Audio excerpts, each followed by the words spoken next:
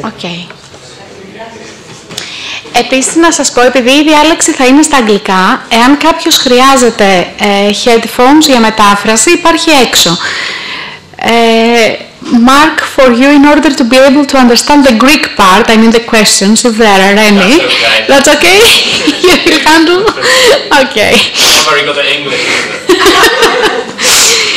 Okay.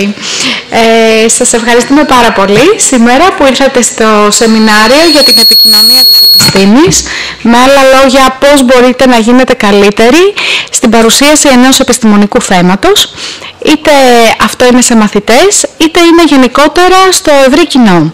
Μαζί μας έχουμε τον Μάθιου Μπέικερ από την Οξφόρδη. Θα κάνει περίπου μια 50 λεπτή παρουσίαση και μετά θα υπάρχει δυνατότητα να κάνετε ερωτήσεις για όλα τα κομμάτια του σεμιναρίου. Ο Μάθιου, would you like to come on stage? He will say a few things about his work and what he's going to present today. We are very, very glad to have you with us. It's not only an excellent scientist, an excellent educator. For us also, it's a very important member of our FameLab network. Yesterday you had the opportunity to meet one member of this network, Mark Luney. He is going to be with us tonight as well for a rock science physics performance at 7 o'clock. And tomorrow in the school lab final, you will have the opportunity to meet other scientists from FameLab, but also our new members of the school labbers. Many thanks to National Research Foundation for this excellent collaboration and all of you for coming today. Matthew? Thank you.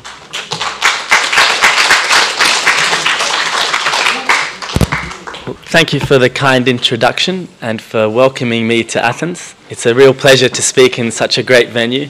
My friends inform me that many Nobel Prize winners have spoken here as well, so I don't know if we're going to have a Nobel Prize winning talk today, but we'll see what we can do. So my background is in biophysics. I did my PhD in how bacteria swim, but today I'm talking about how to communicate science. And I'm aware that most of this room probably have more experience teaching children than me and have a lot of experience doing this on a day-to-day basis. So I'm not here to tell you anything you don't know, but perhaps I'm here to remind you of the things you can keep in mind when you have to go and give a talk. So I'm going to start today by talking about how we can communicate. How do we focus on giving a good talk? And then I'm going to talk a little bit about how to talk to a difficult audience. So my background, I've done quite a lot of teaching in prisons, and people generally tend to think of prisons as a difficult environment to teach. I'm going to say that it's probably the same as a school in many ways, and a lot of you have experience in teaching in schools. And then the last thing is just how to communicate to any audience, in particular, how to communicate science. So I think everyone can speak. Everyone, if they were on a phone telling their mum a story about what they did yesterday, would be confident in speaking about that. And everyone can tell a joke. Some people aren't very funny, but they can still tell a joke. So why is it that when we get up in front of an audience, some people become very, very scared? Now, as soon as you stand in front of an audience, even if you say the same thing as you would say on the phone to your mother, people get nervous, people get rattled by this, and they get worried about what's going to happen. So facing this fear is the first thing to be aware of.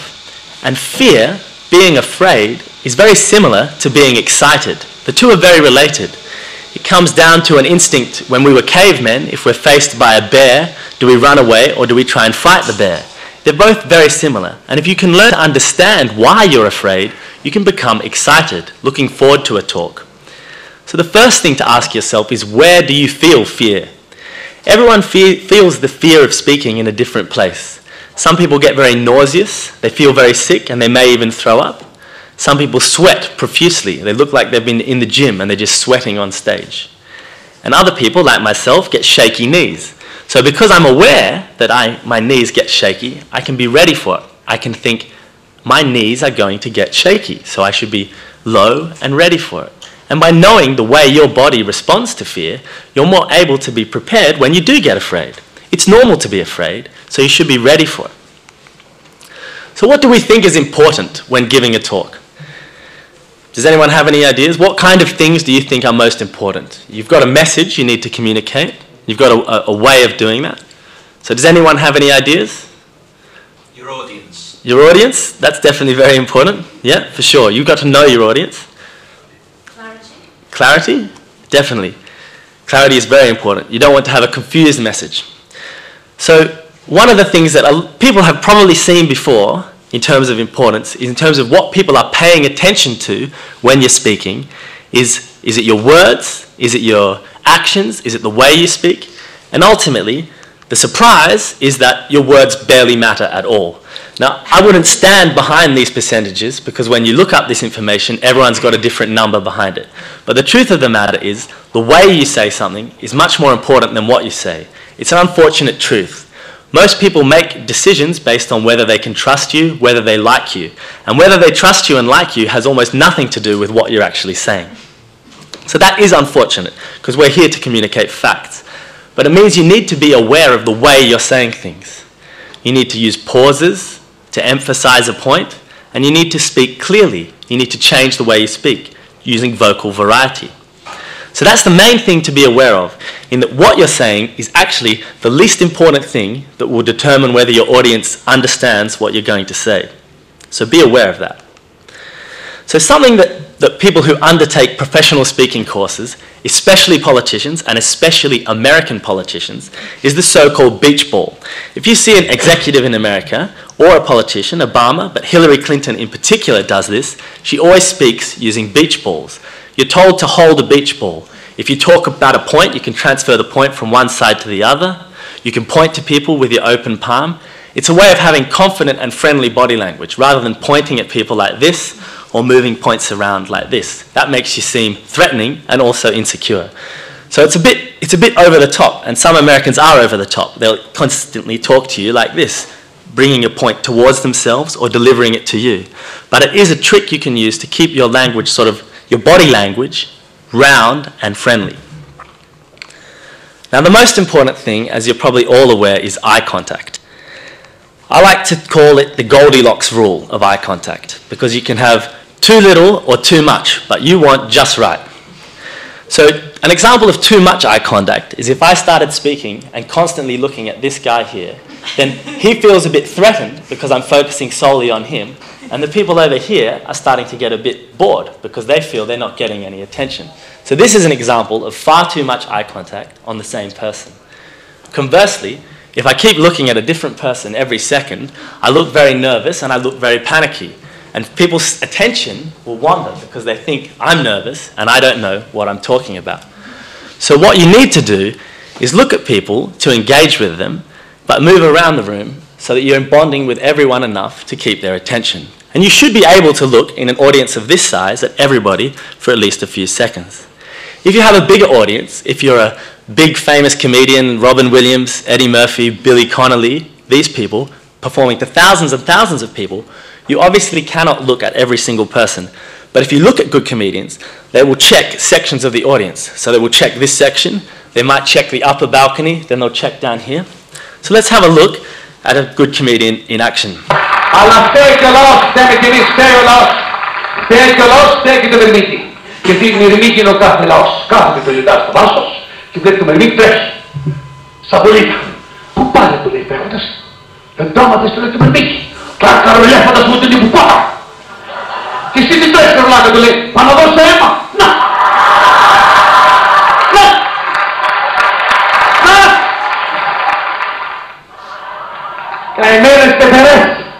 Σε όλο τον κόσμο δεν τραβάνε. Αλλά εδώ η γριά, η πεθερά, η γριά. Σαν... Ναι, δεν είναι παιδί μου, δεν εννοώ. Την ξεχνάτε την πεθερά. Αυτή την ιστορία που είχα στην παράσταση στον Εύητο αυτό, που εμφανίζεται ένας καταγραψονισμένος μέσα στο καφενείο να παίξει τάφη με το πολιτό του.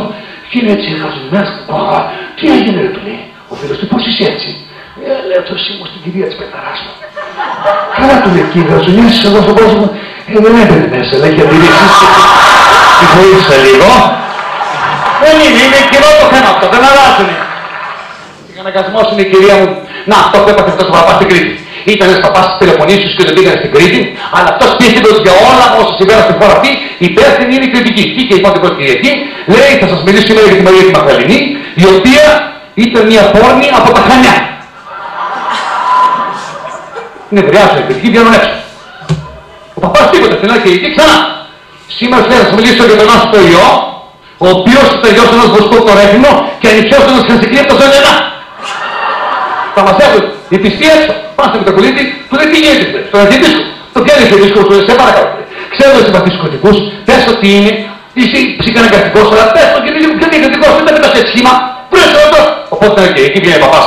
Λοιπόν, μιλούσε για το μυστικό δείπνο, για να δεις που δεν φεύγει ο ψυχαναγκασμός, θα λέω, μας έρθει λέει ο Ιησούς μαθητές του και τους λέει, απόψε κάποιος από εσάς θα με προδώσει. Και τότε κερνάει ο Ιούδας και του λέει, Okay, now that wasn't the best example of Lazopoulos looking around, because that was the only example I could find where he wasn't swearing too much or making jokes that I couldn't say were going to be appropriate for the audience. But his problem there is that he has to look at the camera as well. He's mainly performing for people at home.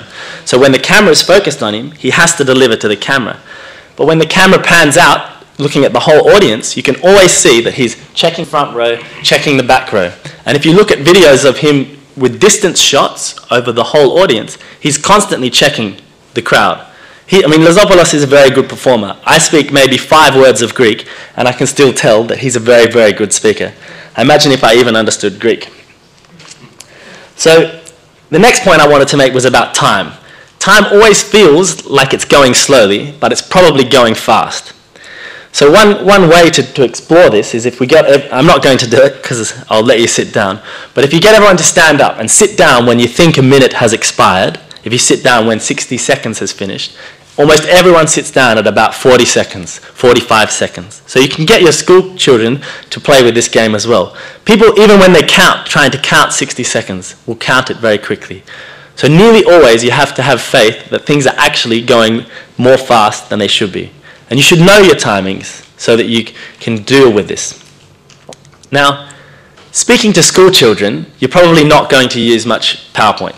But if you are giving an outreach lecture, you probably will use some sort of thing to display your slides. Now, PowerPoint is probably the most abused piece of computer software in the world. As a high school, in New Mexico, there was a science competition that was won by high schoolers. They beat university students across the whole of the US. And they gave their final presentation just with a pen and paper. And when the judges said to them, why aren't you using PowerPoint? They said, PowerPoint is for people who don't know what they're talking about. And that's very true. PowerPoint is mostly for people who don't know what they're talking about. But if you are going to use PowerPoint, you should know some of the tricks. So the first trick is the blank screen. I never knew this until someone told me. But a lot of people with PowerPoint will start looking only at the slides and not looking at the speaker. So you can blank the screen by just hitting B. So on my clicker it's this button. So now there's nothing to look at, so you have to look at my ugly face. Alternatively, you can white the screen as well if for some reason you're opposed to black, or maybe if you have a white background on your slides. The next trick that a lot of people don't know is you can go directly to slides. So if you hit G3, that will go to the 3rd slide. And if I hit G10, that will go back to my 10th slide. So you know when someone says, oh, can you show me that figure at the start? Then rather than, most 99% of people will go all the way through like this, which is silly. So you can go straight there with G10. And the last thing is you should use a clicker. I avoided buying a clicker for pretty much my entire life because I'm very cheap. But the bottom line is, these days a clicker costs like £5. So I don't know, that's probably about €5.10 at the moment.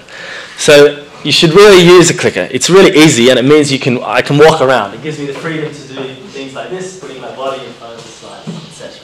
It's a lot better than looking like you're stuck at your computer unable to move. So while we're talking about slides, this is basically the first thing that came up when I did a Google for bad slide. So this is obviously the canonical bad slide. And from that, the main problem is it's too busy. I don't think anyone is going to understand what that diagram is about, that's for sure. Plus, it has far too many words on it.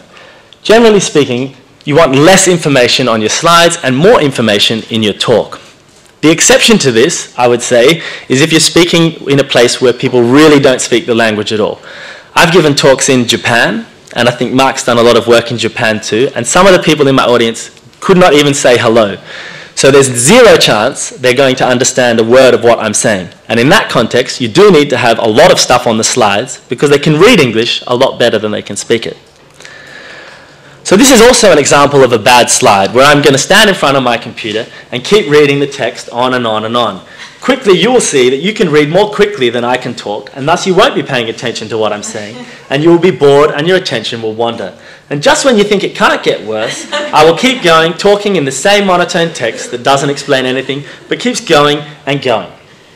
And you probably have about a tolerance of 1 slide for someone who speaks like that before your just mind is a million miles away. We've all had science lectures like this, for sure.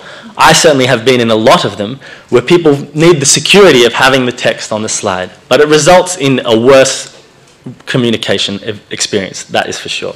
So what is a good slide? Well, there's an expression in English, keep it simple, or stupid, or keep it sweet and simple, depending on how offensive you want to be. But the theme is that you should always try and keep things as simple as possible. And Guy Kawasaki, who's a sort of keyboard warrior on Twitter, I think he has 500,000 followers.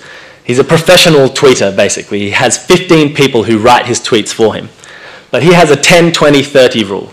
He says that all talks, no matter what they're about, should only have 10 slides, be 20 minutes in length, and have no font smaller than 30 points. Now, I've violated all of those rules today, but in general, especially that third rule, I would say is a very good rule.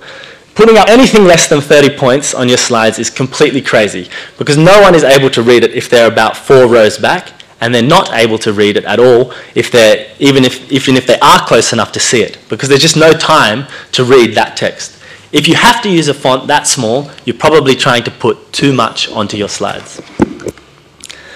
So I've talked a lot about how to present your message, and I've said that what you're saying doesn't matter at all. But of course, at some point, what you're saying does matter because you obviously have a message you want to communicate and you're interested in that message. So when you have a talk, how do you possibly remember all the things you have to say? So if you have a short talk, you should just memorize it. The advantage of a short talk is that you can practice it 20 times in an hour. If you have to give a 2-minute talk, you can practice it 30 times in 1 hour. So it doesn't take a lot to just hammer home what you're saying. But if you have to give a longer talk, it's very easy to forget things. So here's a picture of the Snowy River in my homeland, Australia. This is in the mountains. People forget that Australia has snow and mountains. They think it's all kangaroos and desert. But there is snow, and this is where the mountains are. And if I wanted to cross this river, I wouldn't just charge straight across. I would use these stepping stones to get there. And this is an analogy for a talk. You don't need to remember always everything you need to say. But what you should do is think about where you're going next and where you've just gone.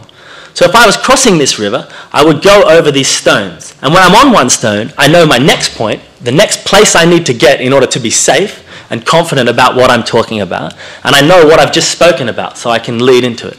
So that's one trick that people use. But ultimately, this is just an analogy and a trick. The best thing to do is just to practice over and over again.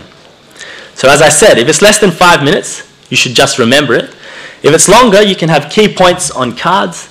And if it's very long, you should probably have some sort of outline structure so that even if you forget a little thing, you're still on message for the overall presentation. Now, the most important thing, really, as I've said, is to prepare. People think when they prepare that they should just fix their slides. Most of my colleagues in science, they'll probably work on the slides up until 20 minutes before the talk and never even practice the talk once.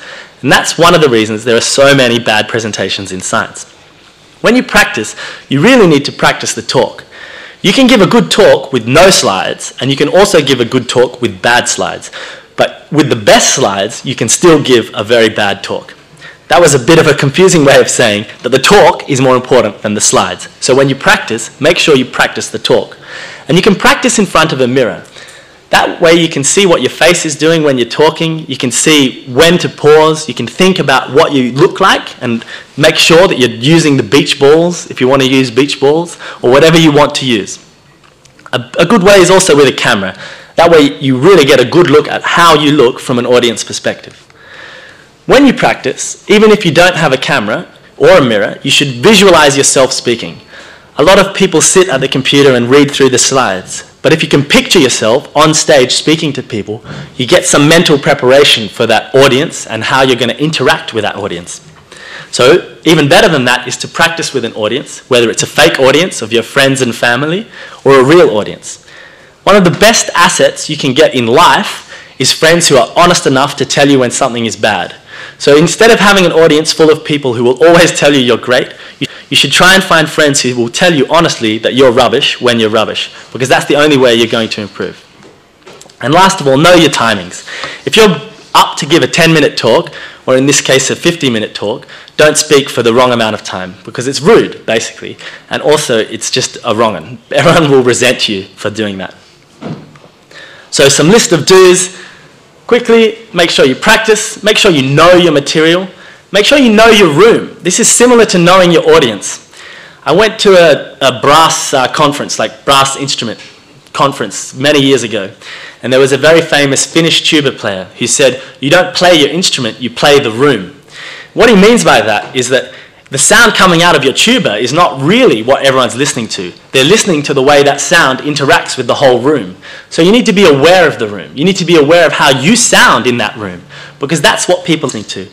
Different rooms do sound very different, and the different parts of the audience will hear you in different ways. So another good trick is to go up the back of a room and hear someone else speak to hear what it sounds like.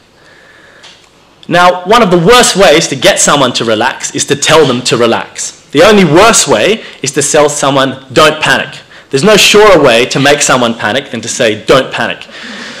But keeping that in mind, you really should try and relax. You know, if you're getting nervous, just take some breaths and think realistically the worst that can happen is not very bad.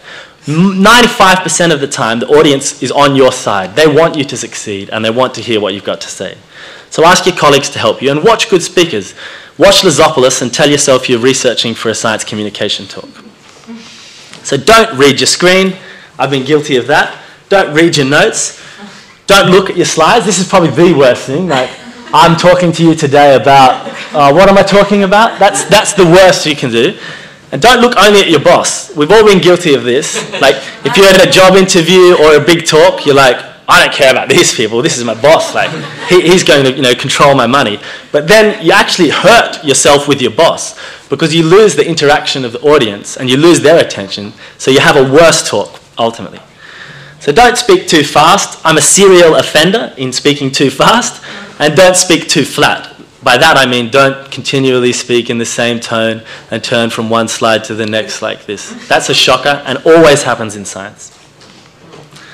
So my last thing I'd like to say really about general speaking advice is learn to enjoy that rush, right? So I said at the start I've done some work in prisons, and that's where we're going to talk now about difficult audiences. But one of the more rewarding experiences I ever had teaching in prisons was one of the guys, a young guy who was in there for stealing cars. He was terrified to speak. But after a bit of sort of practice and training in this, he said that he learned to love the rush. And previously, the only time he'd had that rush was stealing cars. Ultimately, he only felt important when he was stealing cars, and he only had that excitement, which is one of the reasons why he was stealing cars. So you can really learn to enjoy the rush, I think once you're capable of speaking, you get excited about it because you feel alive when you're speaking. So try and train yourself to enjoy that, and then you will have the opposite of being afraid. So difficult audiences. Now, I've never had to speak to someone like this. This is the head of the MS-18 gang in Guatemala who was sentenced to life this year. He's a very, very seriously dangerous person. But I have had to talk to people who've killed people, and I have had to talk to prisoners. And most people think, oh, prison, wow, that must be really dangerous. But I think that prison is in many ways an easier place to teach. So what kind of things do we think are important when talking to prisoners? Any ideas? Respect. Respect? Yeah, that's very, very important. Like a lot of the men or women in prison haven't really had a lot of that, and so they're, it's novel to be treated as an equal or with some respect. Anyone else? What about body language in prison? Do you think it's a good idea to walk on like this and like, oh, hi guys, I'm talking today about... No, it's a very bad idea to be like that. I think the most important thing about teaching in prison, and I would go as far as to say teaching in general, is your presence.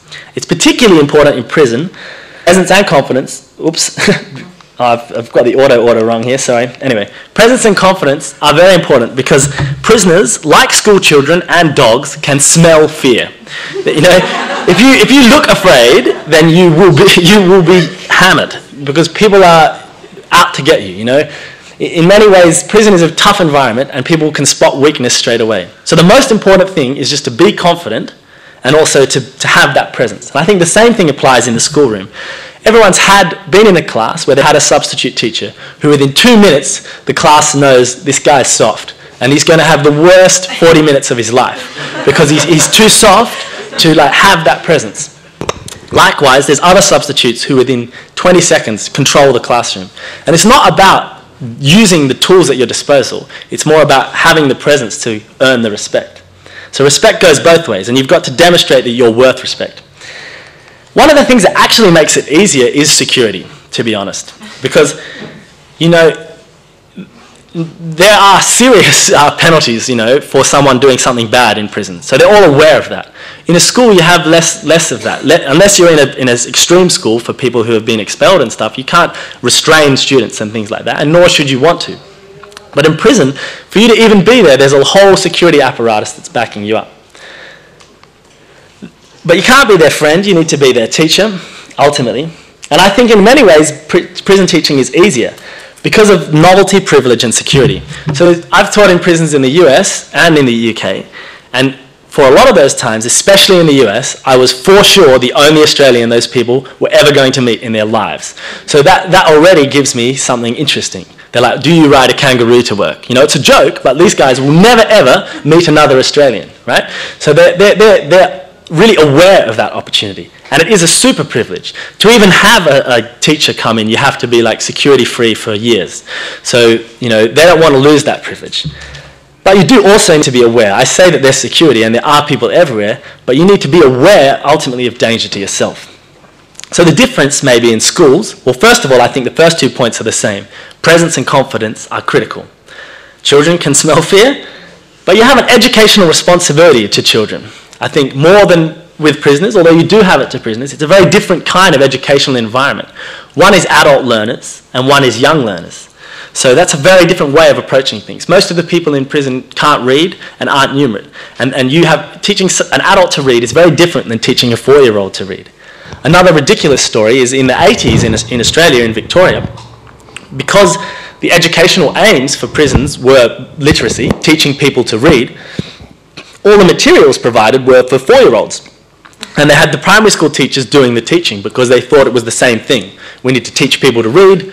These guys are good at teaching people to read. We'll use the same people. But it's obviously crazy to try and teach prisoners with books that are like Daisy Has a Flower, Spot the Dog. You know, that's the kind of tools you had to teach adults, which is really crazy. I think the bigger difference also is you see these students day in, day out for years. In prison, it's a very transient environment. People come and go. Most people are on short sentences. So you have a responsibility to your students, but you also can build that respect over time. I think generally this audience probably has a lot more experience in teaching school children than me, so I don't want to tell you anything you don't know. I'm just using my experience to compare prisons and schools. So when we're communicating science in schools or doing outreach talks, there's an expression that we want to sneak science under the radar. Now, I don't really like this expression because it implies that science is something illicit that we need to conceal in order to surprise people. Most of us are interested in science. That's why we're here on a Saturday morning listening to me talk, above all, but also that's why we go and give these talks. It's probably why you became a teacher in many ways. So you don't need to conceal it with a trick. You just need to think about why you are excited by it. So enthusiasm is the most important thing. If you're not interested in what you're saying, then why should you expect anyone else to be interested? So try and recapture why you're interested. And if you have too much flash and bang, too much, yeah, you know, classic, liquid nitrogen is a classic. Probably every school demo is just like liquid nitrogen, smash a banana, that's science. But what's the point of that? Liquid nitrogen is very cold. That's true. But other than that, you lose sight of what you're trying to teach and what's the interesting thing behind that. So there's some tricks. Demonstrations are a key way to get people interested. And you can do demonstrations with nothing at all. I'll demonstrate one of those. Using simple things you can buy or complicated things if you have a lot of time. So let's have a look at a demonstration with nothing. And this is shamelessly stolen from one of my colleagues. So if I can get 6 people up here. Can I get 6 people to come up here? Or 5 or 6? Come on. Come on down. Yeah. Okay. So assuming these people are all, well, they are very young anyway, but assuming they're like another 20 years younger, we would have a better example of this. So one example, oh, we're okay. It's up to you. 4's good enough. 4's like 6. Okay. So if you tell all the kids to run around the room, and the only rules are if they run into someone, they have to bounce off, not too hard, and if they run into the walls, they have to bounce off. So can you guys just run around the stage? Bounce off the walls, bounce off each other. So, okay, this will pretty soon degenerate into a ridiculous situation with a bunch of 7-year-olds. So then you tell them, stop, and now you have to do the same, but you have to hold one arm each like that. So put your arm on your tiny shoulder, right arms only.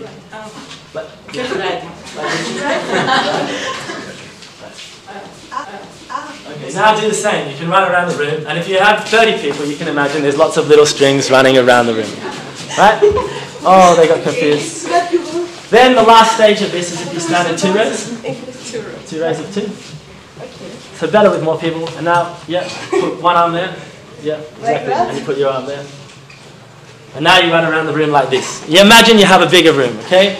So what is the point of all this? Well, the example here is that you have solids, liquids, and gases. The first example is gas. You're running around, bouncing.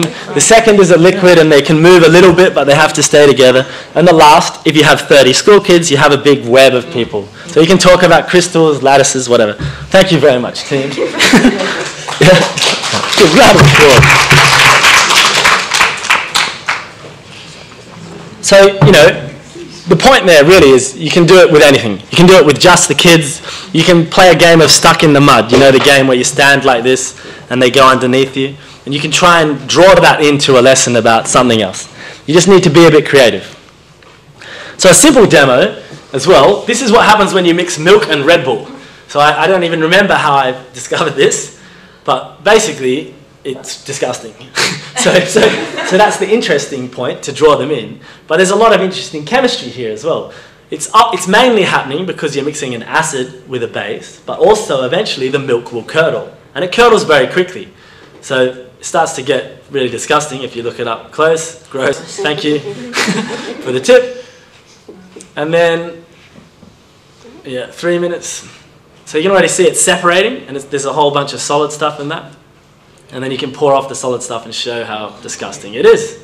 So the lesson for this guy is don't mix milk and Red Bull.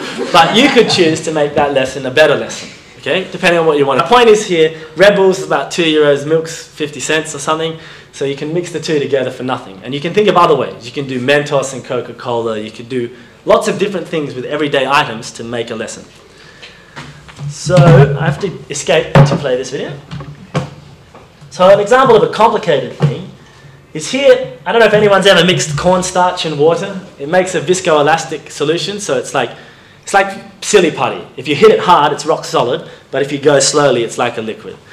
So here's some Americans who like bowl a big bowling ball in a pool of cornstarch. So at the start, it's rock solid, but then as you go away, as it slows down, it becomes like a liquid, and the ball sinks.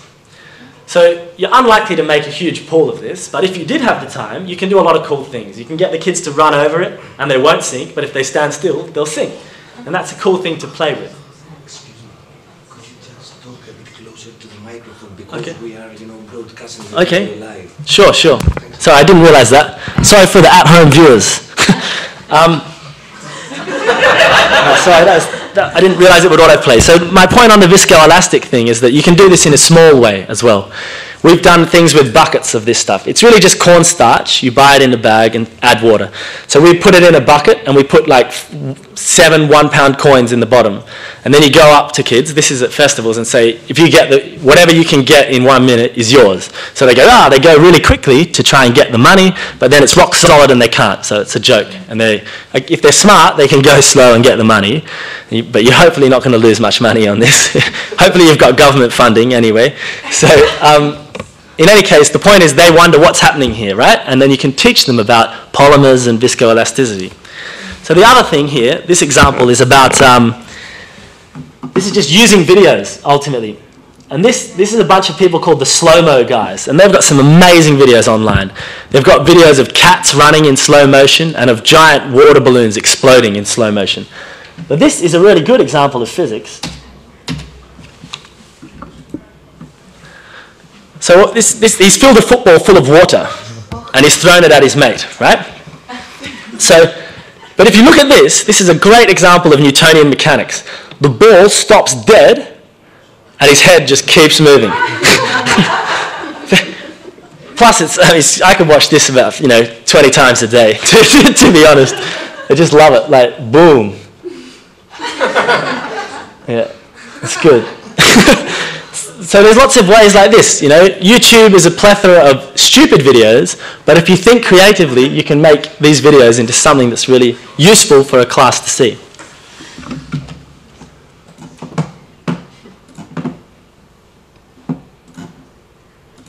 So I most certainly am not an expert on these demonstrations, but again, Google is your friend. There are 3 websites here that basically just list demonstrations you could do in the class or in an outreach exercise. I've compiled these 3 links on Bitly. If you go to that Bitly link, you'll get all 3 of them. All of these are in English, but there are many people doing the same thing, and I'm sure there are websites in Greek. I had a look at the Schools Lab website, and I see there's a lot of potential to list things like this, and also contact people if you want them to come and do demonstrations for you. So really, if you've got 5 minutes, you can find something wacky and cheap to do on the internet. So another way of making science fun is to use music. Now, again, cutting out of here.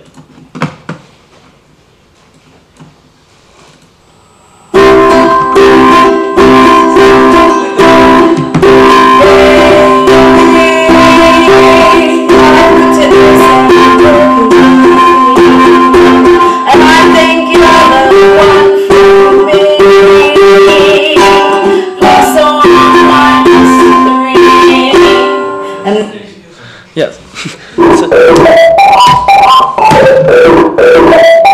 So that's a colleague of mine, Helena, who she uses a lot of songs to do musical comedy, but also to do science communication. So you can play videos like this, and then you can sort of analyze them with the class. What's funny, what's not. And Mark's a great example of this, and he'll be doing it later tonight. So if you haven't seen him, you should come and see him do that. Is it 7 o'clock? About then, yeah. About then, yeah. So I mean, the good thing about music is it's a good way of engaging students. They like music. Everyone likes music. Some people like bad music, but everyone likes music to some extent. So, you can use that. So my background is more in rap. And this next video is of one of my colleagues doing that. But what we do, one of these games we do is he and I freestyle about science. There's a thing like Ask Dr. Baker is what I've actually made up. So if you ask me a question, I have to respond in rhyme. And usually it's poor, occasionally it's good. So ask me a question, a scientific question preferably, not a some personal question. so a question from someone I don't know. Anything. Or how does the flagella work? Okay. So the question is how does bacteria swim? And the flagella is the motor. So Mitani's asking me about the flagella motor. It's rotated, it's powered by a rotor. I don't know how I'm going to talk anymore because I know too much details to make it simple like spores. Bacteria swim by flipping their tail. They walk around, instead of floating it like a whale, they rotate. It's simple, plain to see that you can get rotation if you exert force, simply. It's easy to do if you do it like this. It's also easy to take the point and completely miss. Ultimately, it's a functional protein that assembles. When I'm talking on the mic, I try to disassemble to show that if I don't know what I'm talking about, I can still get roundabout back to the same topic. So you can receive it through your oral and optic. You can hear what I'm talking about. How do bacteria swim? Not by waving their tail like a dolphin, but instead rotating like a speedboat. That's the only way they know how to swim through the intestinal moat. Okay, so there's an example of that.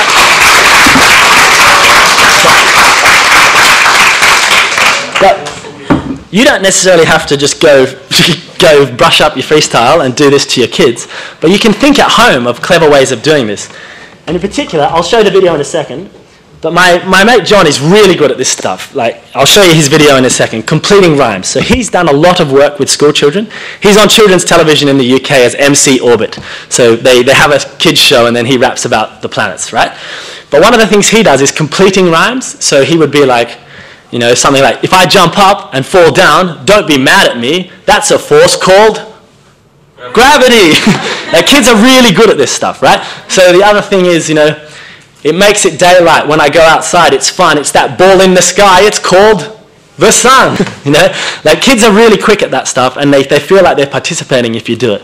So both of those I wrote poorly and quickly, but you can think very easily at home. Just write these down and think about ways to get them to complete it. It's particularly good with young children, like 5, 6, 7.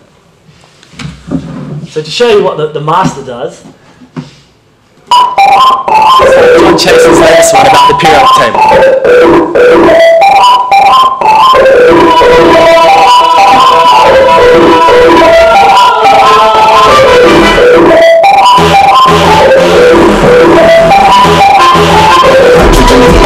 Lithium, beryllium, boron, carbon, nitrogen, oxygen, fluorine, neon, incendium, magnesium, aluminium, silicon, phosphorus, sulfur, chlorine, and other potassium, calcium, scandium, titanium, vanadium, chromium, manganese, precedes the iron, nickel, composite, gallium, and germanium, arsenic, and selenium, bromine, this is proton. Every element can be recognized by its protons. The chemistry is basically the swapping of electrons. The number in the outer shell determines the reactions that are able to occur from atomic interactions. Elements reside in the SPD and the F blocks. Like with this table of the garden, these will be blocks contain a mix of the raw to all the atoms we have got. Like on the left, there are metals, and on the right, there are enough. So the metals will react conductive heat and electricity, but all metals will not usually have lower densities. In between the two opposing chemical families, so into the elements that exhibit both qualities. Transition elements from 3 up to 11 in the P block. The one third of all elements are going. Per period, they must and can allow us to determine how many orbitals to electrons neutralize it.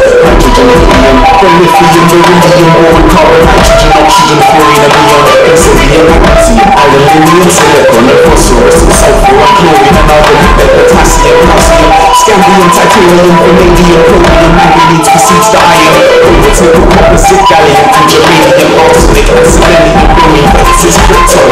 Turn elements of the periodic table, and the first was the most reactive alkaline metals. There's lithium that may use in the batteries, and sodium that actually is the element of streetlights, and naturally potassium is used in fertilizer. Rubidium gives a double flame, it's like a thing discovered in the spectroscope. For both of purchase, but first off they found helium, but the last of the alkaline metals is labeled calcium. Now if you're managing to tackle line verse, expression evolution with the alkaline earth, where it's versus beryllium, and it's very the universe. If you burn magnesium, it's blinded to itself. And there's calcium, and it's presented in many animals. There's strontium that's to be active to be found in natural forms. And that's the norm for the evil than Siberian. When radiation coming from Mercury's radium, hydrogen, helium, lithium, beryllium, boron, carbon, nitrogen, oxygen, fluorine, and neon. So I'm sure the translator handled that perfectly, so you should all understand every word of that. But just in case you didn't manage to follow that, this is a transcript of what John said just in the first verse, just to show you how much science is in there. So every element can be recognized by its protons. Chemistry is basically the swapping of electrons. The number in the outer shell determines the reactions that are able to occur within atomic interactions. So now I'm breaking my rule about reading. Elements reside in the SPD and F blocks. Like if this was a garden, these would be plots containing groups that give order to all the atoms we have got. Like on the left there is metals and on the right there is not. So in one verse, he's got a lot of science in there. He's talked about valence electrons, you know, the outer shell determining interactions in chemistry. He's talked about metals and non-metals, and he's talked about the different blocks of the periodic table. So there is a lot of science in that. And if you want more of this, it's in yellow, it's a bit hard to see, but John's website is scienceraps.co.uk. So he has all the text and all of these for download and stuff. So check it out. I wouldn't think that you could listen to that once and understand everything that was in it. But if you play it once and then maybe talk through the different aspects of it, you can go through quite a lot of science, and it's a way that is different for the students. So to summarize what I've said today, I think the most important thing about communicating science is to show the audience what interests you. And so you have to ask yourself, why are you interested? Even if you've been teaching for 40 years and you never liked science in the first place, there probably is something that interests you in science, and there is something that you're attracted to about teaching science. So you have to ask yourself why. What is that? What interests you and excites you about a piece of science? Try and remember the first time you discovered something you thought was cool. Like, I don't know what the example would be, but how chemistry works or how it works. Some things like this. When you first learnt that when you were a kid, you were excited by it. That's why you decided to go and become a teacher probably. If you can understand that, then you can understand how to excite other people. And it's the same with teaching generally. If you can understand why people struggle to understand certain things, then you have an easier time explaining it. Classic example is calculus. My brother reckons that if you were a genius and you understood calculus first time, then it's very hard to teach it. I'm not sure I agree, but it is true that if you found it hard to understand, you're much better equipped to understand why students find certain parts of that difficult. So try and empathize with the audience, and to do that, try and remember back to when you were excited and when you were learning for the first time. I think the critical point is genuineness. In the same way that students can smell fear, they can tell whether you're genuine. If you get up and start trying to rap and you're just not feeling it and you don't care about music and you don't care about these things, students will straight away be able to tell, like, this guy's a bit funny, what's going on? Now, the key there is if you don't believe it, they will never believe it. If you don't believe, like, this is interesting and this is good, they'll never believe that. So you have to, really believe what you're saying. That doesn't mean, trick yourself into giving a sales pitch. It means think about what the things are that you care about and try and convey that sense of enthusiasm for the kids. So don't tell people how to think, show them how to think. And use what's around you. Talk to other teachers. Everyone's been doing this for many years. Ask them what works and what doesn't. And ask your students, did that work or didn't it? Now that may or may not be realistic for you, but it is good feedback. That's the way you really start to understand how you can make a presentation better to aim it towards a target audience. The overall aim here is to raise interest in science. It's to get more children interested in science and to pursue scientific careers. And it's also to explain to the public that science is important. So if it's not perfect, it doesn't matter. It really doesn't matter if it's that rubbish. What's the worst that can happen? Someone will think, oh, that's a bit rubbish. I might go and read up to see why that was rubbish. That's still an end result for science. So make sure, above all, that you have fun and you make that fun contagious. If you're having fun, teaching something fun, then other people are going to have fun too and want to learn more about it. So, σας ευχαριστώ για την υποδοχή μου στην Αθήνα and for your attention. And ευχαριστώ πολύ. I'll take any questions.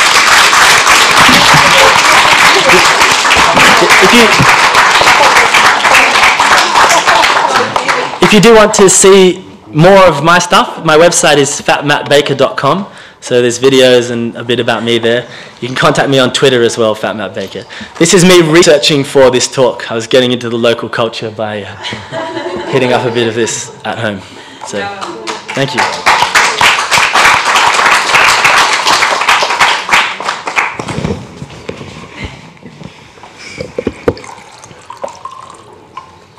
I don't know, it's also acceptable if you want to get a coffee, you can talk to me individually, but I don't know if anyone has a pressing question or any question, or even a not pressing question. Sorry. Okay, I think interpreting the audience's desires, maybe we should break it up, but I'll go over to where the coffees are and you can approach me one-on-one if you want to ask something. Thank you very much.